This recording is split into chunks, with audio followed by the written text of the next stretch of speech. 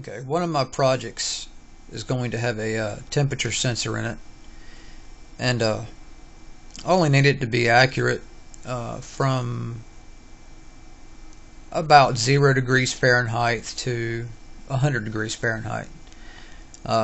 This is a variable resistor, actually a thermistor from a fax machine. And as the temperature increases on the sensor, the resistance of the device decreases, and when it gets colder, the resistance increases. So right now, what I'm doing is I'm mapping out values because these sensors vary. This is the cheapest way to do it. They have the sensor modules for the Arduino, but it's so simple a circuit to make, there's no sense in spending $10–15 on a pre-made sensor, and besides, that takes the science and the fun out of it, if you ask me. So anyway, I've got it hooked up to my multimeter, and I just took it off some ice cubes to get my low end, and right now I've got the data being spit out to my serial monitor. So I'm keeping a little chart in Notepad, and I have found that it settles out. The serial monitor over here seems to settle out at 687 when the sensor is on the ice cube. I tested my own body temperature several times with a standard digital thermometer, and it was 98.5 degrees. So then I held the same sensor to my temple and waited for it to level out, and that value came out to be 3.6 k ohm. And on the Arduino, the sense pin, the circuit is putting out a value of 438. And I know what the room temperature is. It's 77 degrees. That came out to be 4.6 k ohm, or 512 on the Arduino. And ambient room temperature, say about 72 degrees, seems to be 4.7 k. So how am I getting this data? Basically, very simple. I'm using a 4.7 k ohm half watt resistor, which is along with another project here, but it's this resistor right here. One side of the resistor goes to 5 volt on the Arduino. Then I'm making a voltage divider. The second resistor is my sensor, my varistor. It gets connected to this side of the resistor to ground, and I'm taking my reading in between the two off this green wire. So essentially I'm just making a simple voltage divider, but voltage is going to drop across the variable resistor with temperature.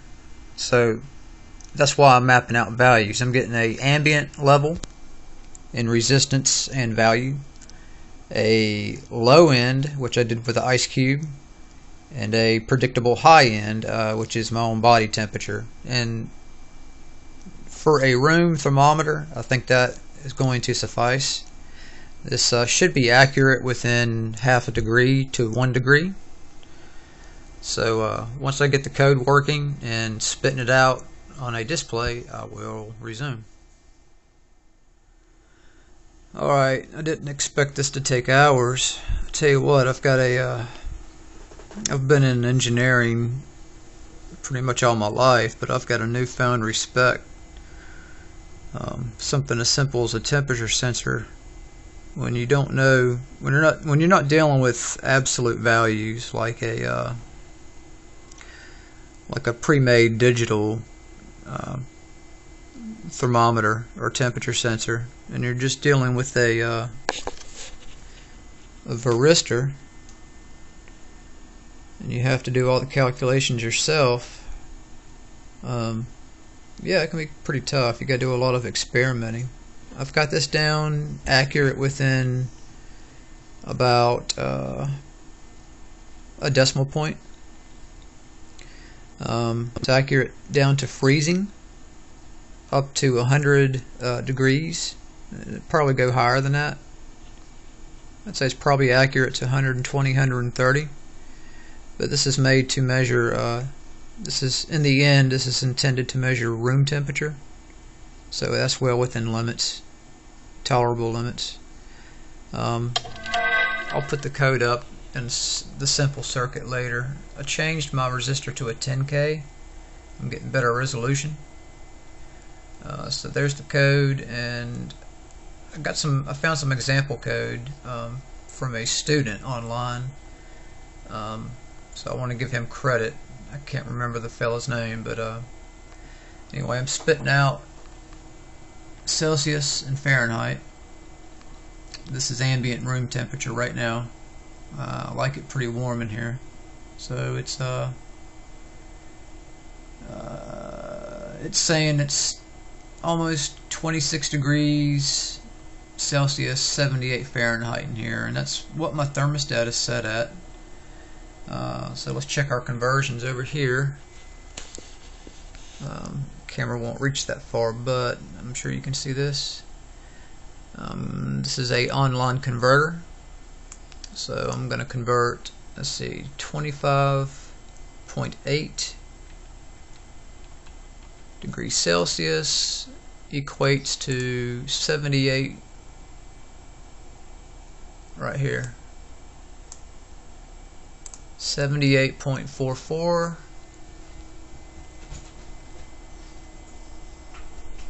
78.03 hot, yeah. So I'm pretty happy with that. I could put this on my temple and measure my body temperature. I'll probably mount this to something metal that'll transfer heat and cold. Maybe a small heat sink. It's already got a screw hole. That's the way it came out of the fax machine. But anyway, I'll set this against a cold drink, and we'll watch the temperature go from room temperature to whatever the can is. Okay, sensor's on there, and we should start dropping.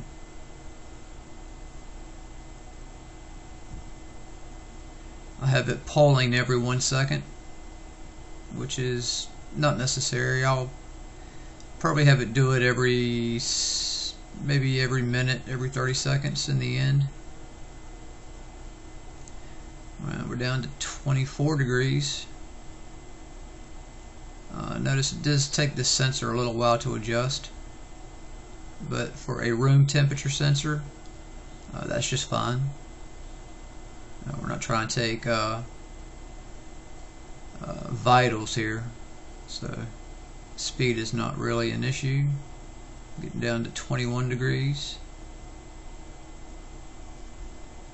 Now, I have had this can out of the fridge for a little while. It's still pretty chilly. 20 and a half. So it's going down. My beverage is a relatively cool 67.5 degrees right now.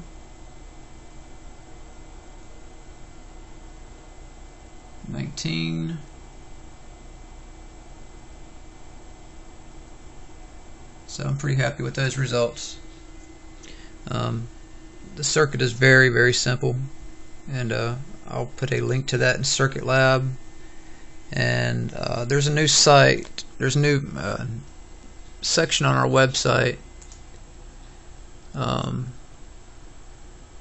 If you go to planetxresearch.com or .org, you'll find the Arduino logo at the top, and all my projects are here with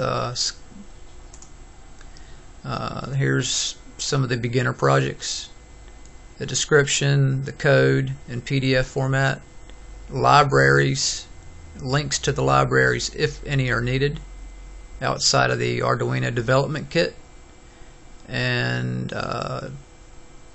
circuit diagrams if a circuit is needed.